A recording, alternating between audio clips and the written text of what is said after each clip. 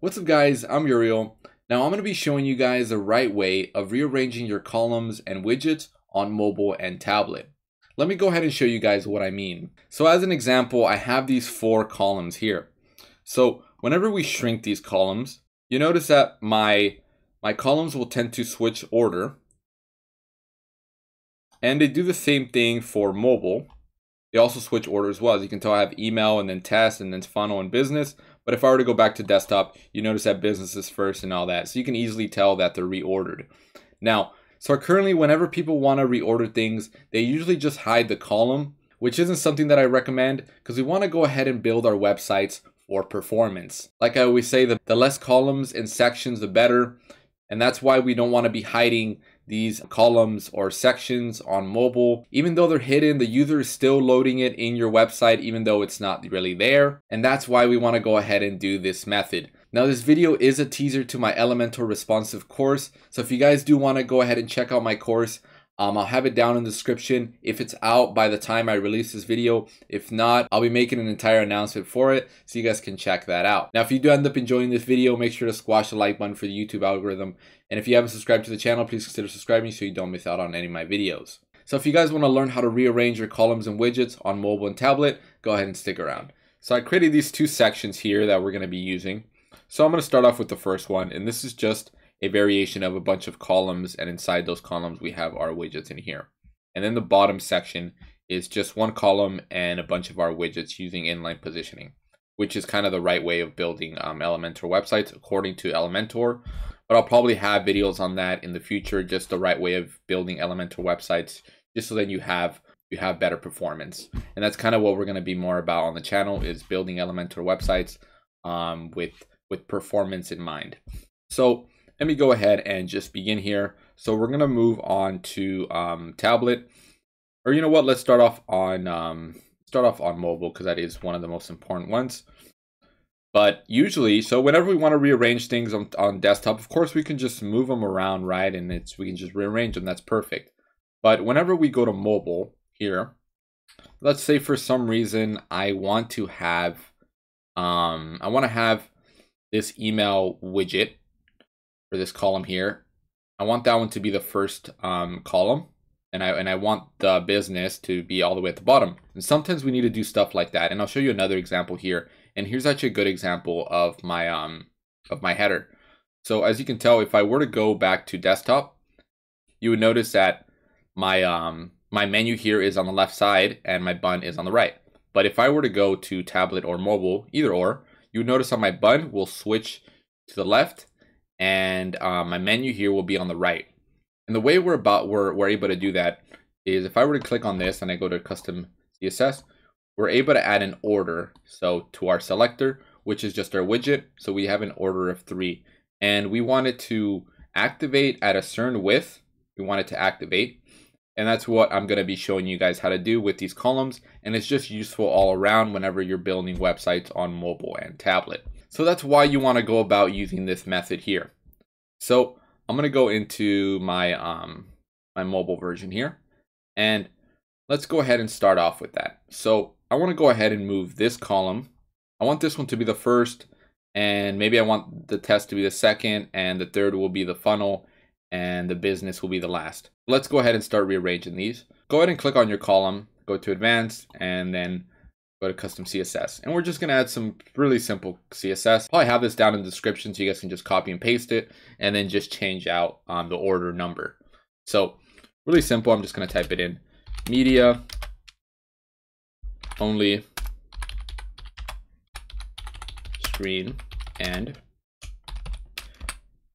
here we're going to add a max width of, because mobile, we got to check the mobile when mobile begins. So we can just extend this all the way, and we can see that mobile begins at 767. All right. So my max width is going to be 767 pixels, 767 pixels. And let me actually stretch this out a bit. There. All right, 767 pixels. And then we're going to put in some curly brackets here. All right. And then within those curly brackets, we want to put our CSS class. And our CSS class for this column is called selector. And that will go ahead and select the entire column. And then we're gonna go ahead and put in some curly brackets right after our selector. And then we're gonna type in order.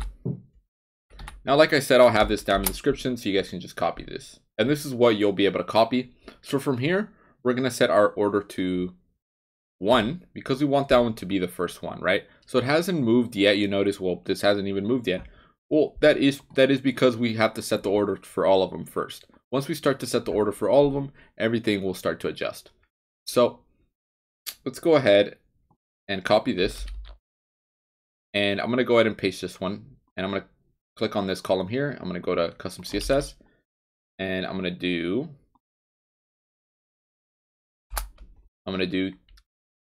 2. As you can tell, they're starting to switch around. And then this one was going to be my third one. And 3. Then our custom CSS here. And this one will be our 4th. So as you can tell, now everything switched around. We have our email first, our test, and our funnel, and then our business. And if I were to go to desktop, you notice that it's still the same how it was earlier. I did not affect anything. This is only gonna affect the mobile version. You can tell business is still first, but if we go to mobile, we have email first. And then we can just do the same thing for tablet. So let's go to tablet and let's go ahead and do tablet. So now what we got to do is we basically just got to repaste this and then just change out the width. And the width is basically when I want this to begin or activate, and that is going to be on my tablet version. So it's going to be 1024 is when I want it to start. So I'm going to go ahead and just repaste this. I'm going to click on this one, the first one. I'm going to repaste this and I'm going to change my max width to 1024. 1024. All right. So as we can tell now, that is I think 1024. That is right now it says that it's first, but we're gonna put that one to 4. We can go to switch it again. Or what we could have done, instead of, if we're gonna have the same order on mobile and on tablet as well, what we can do is, instead of doing this and adding another one, this is only if you're gonna do a different order from your mobile version on your tablet. But if you're gonna do the same order from mobile to tablet, well, what you can do is just go ahead and just remove this here. I don't want to confuse you guys on this, so I'm trying to make this really simple here. And then we can just do 1024. So now this will start at the width of 1024. Everything will get switched around. So as you can tell, if we were to go to desktop, it's all looking good right now. And then we go to tablet, you notice how it would switch over and it would stay the same thing for mobile. But like I mentioned, you guys can just go ahead and create another one and then change out the orders for every single one and just have this one at the mobile size and the tablet size in case you're going to have a different order on tablet. But we're going to leave this for now. I'm not going to go over that too much. I think you guys get the gist of that. Alrighty. So now we're going to go ahead and do our inline positioning widgets here, which is something that I love to do now because it just makes everything so much more smooth and it does help your website performance. So as you can tell, we have them at the same order as before we did above. Actually, they're a little bit switched, so let me switch these around here. I can just leave them. See here, email funnel. A funnel, we can do business. We can just put it up. Alrighty, so that seems to be pretty good. Okay, so now I'm gonna go ahead and just basically do the same thing, but you're probably thinking, well, these aren't really columns, they're just widgets. How can we change the order? Well, you can actually change the order on widgets as well, and or elements, whatever you want to call them, and it's basically the exact same way. So I'm gonna go into I'm gonna go back into mobile. We'll do mobile, and I know that I probably should have some spacing right above these widgets, but you know what, I'm not going to for now. This is just an example.